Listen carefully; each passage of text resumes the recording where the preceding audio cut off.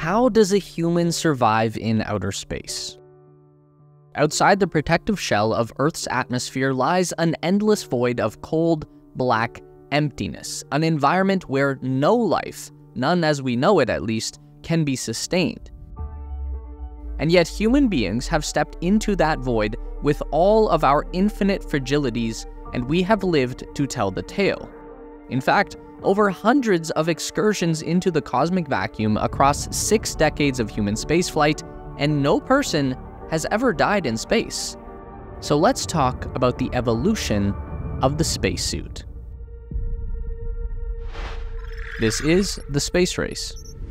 So the basic idea for surviving an environment that is so far distant from the surface of the Earth is to bring as much of the Earth's environment along with you as you can. That means ambient pressure, air quality, and temperature all need to remain consistent throughout your journey. This is something that human beings began to discover long before spaceflight. In the year 1932, a Swiss physicist named Auguste Piccard decided that he would push the boundaries of the human experience and fly to a height of 16,000 meters or 52,000 feet in a helium balloon. Piccard was smart enough to know that there was not enough atmosphere at that altitude for him to survive, so he built an aluminum sphere and pressurized it with compressed air. Anyone who has climbed a mountain, or even just seen other people climb mountains on TV, knows that as you get higher into the sky, the air becomes thin, and it becomes much more difficult to breathe in enough oxygen. But an even more dangerous side effect of high altitude is the decrease in ambient pressure that happens as a result of the lower density in the atmosphere. The boiling point of a liquid is determined by 2 main factors: temperature and pressure. The lower the ambient pressure, the lower the temperature at which a liquid will convert to vapor.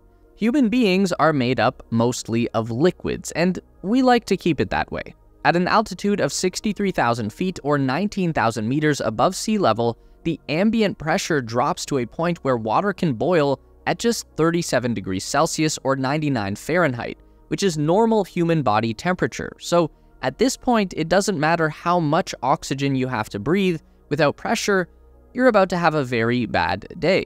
So floating under a balloon in a pressure vessel is one way to do it, but what if you want to push the boundaries in something with a little more control, like an airplane? Let's talk about Wiley Post, an American pilot who was the first person to fly solo around the world.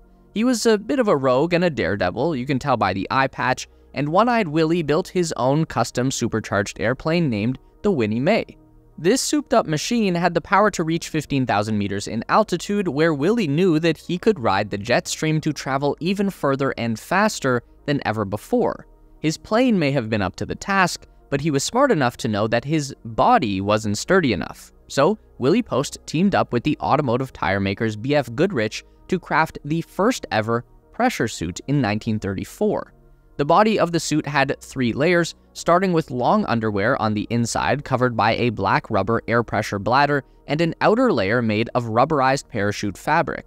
The outer layer was glued to a frame with arm and leg joints that allowed him to operate the flight controls and to walk to and from the aircraft. Attached to the frame were pigskin gloves, rubber boots, and a scuba diver's helmet made from aluminum and plastic.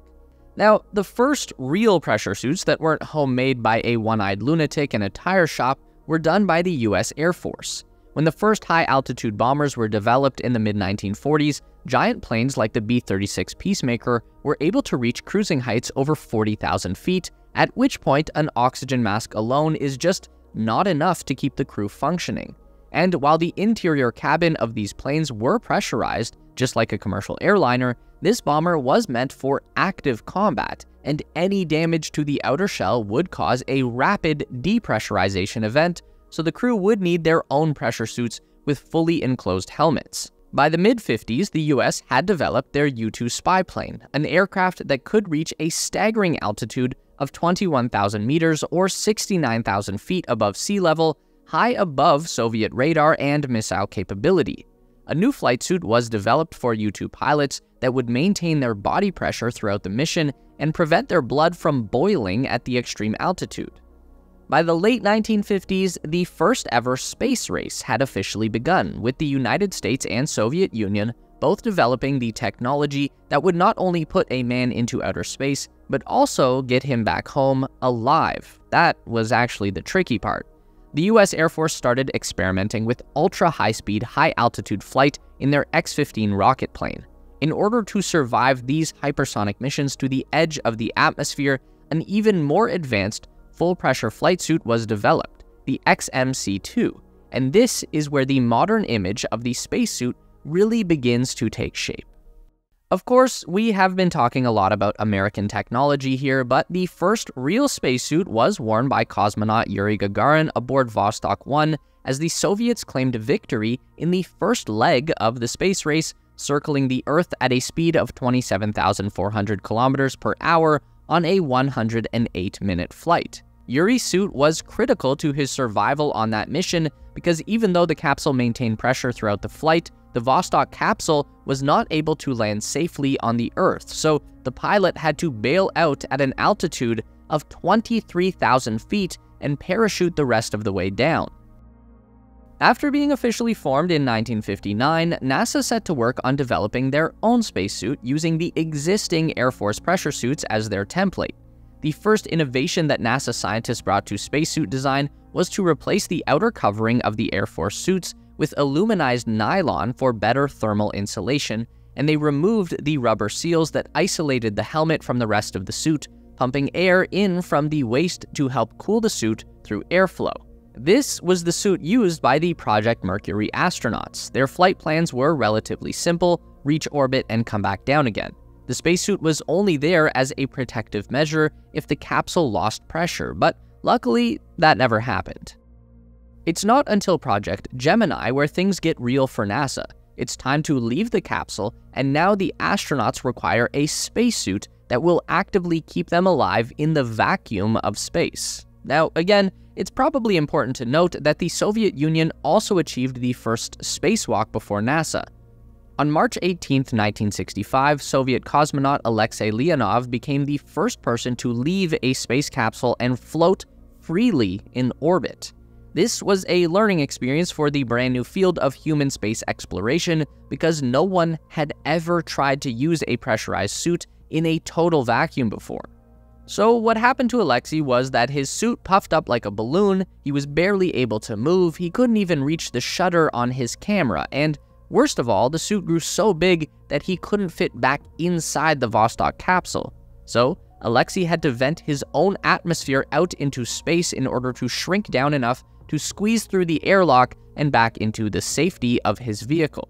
Just 2 months later, it was NASA's turn to enter the void, and astronaut Ed White made the first American spacewalk. Ed had a much easier time on his execution. Instead of a bulky life support backpack like the Soviets, White was tethered to the capsule for life support, and NASA's upgraded spacesuit design for Gemini incorporated a mesh into the outer structure of the suit that prevented the ballooning issue. White maneuvered easily through the vacuum using a handheld air pressure gun that functioned like a control thruster. The mission was a resounding success. NASA would leverage the Gemini mission to learn as much as they possibly could about extravehicular activity in space as quickly as they could manage. President Kennedy had made the promise that Americans would walk on the moon before the end of the 1960s, and NASA wasn't about to let JFK's dream die alongside the man. So they pressed on towards the first lunar spacesuit, their most demanding task yet. The first major change for the lunar suit would be the need for a self-contained life support system.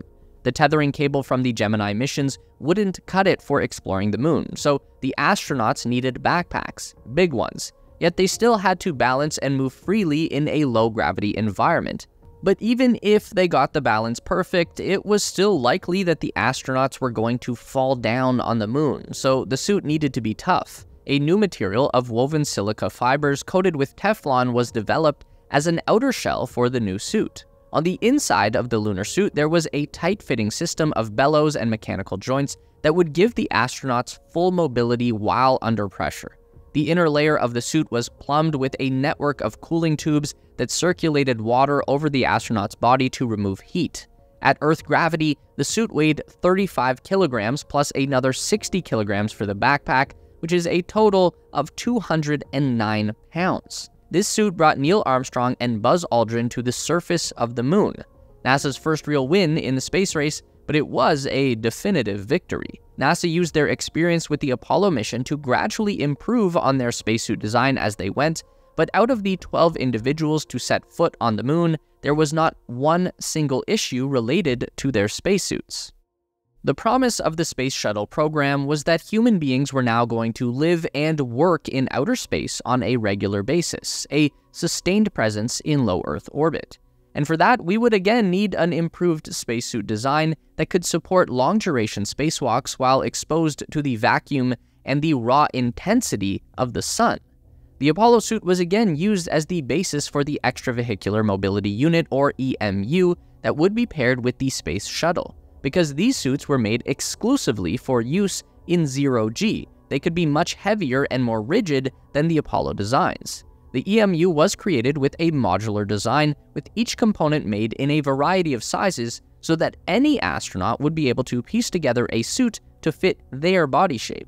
The E.M.U also had the ability to equip a new jetpack design that allowed astronauts to float freely in outer space, untethered to their vehicle, although this unit was eventually retired for just being a bit too dangerous to be worthwhile. These E.M.U suits were put to their ultimate test when the Hubble Space Telescope was deployed in 1990. The idea behind Hubble was that it could be served regularly by Space Shuttle astronauts to prolong the lifespan and functionality of the orbital platform. This would require long and complex spacewalks to be performed on Hubble, which orbits at a high altitude of 340 miles above sea level, about 100 miles higher than the ISS. In order to train for these spacewalks, NASA developed their Neutral Buoyancy Laboratory. This is the pool of water that you see astronauts practicing in. Over the decades that the Space Shuttle operated, these E.M.U suits were steadily upgraded with enhanced safety features like a simple maneuvering thruster system, an upgraded battery, and improved heating in the glove section of the suit. These are the same suits that are used to this day for spacewalks on the ISS. There hasn't really been a significant redesign of the American spacesuit until now. On March 15, 2023, Axiom Space unveiled the long-awaited redesign of NASA's Extravehicular Mobility Units, a new spacesuit that would again take human beings to the surface of the moon on the Artemis 3 mission. The Axiom design was contracted out by NASA, who simply lacked the sources and funding in the modern era to design their own lunar suit. Axiom have essentially taken everything that was learned through the era of the E.M.U and the spacewalks conducted on the shuttle and ISS, then they packaged that technology into a suit that would give astronauts the mobility they required to operate on long-duration missions to the moon. What sets Artemis apart from Apollo is the new directive to establish a permanent presence on the moon. So instead of staying on the surface for a few hours and then coming home, Artemis crew members will live and work on the moon for weeks at a time.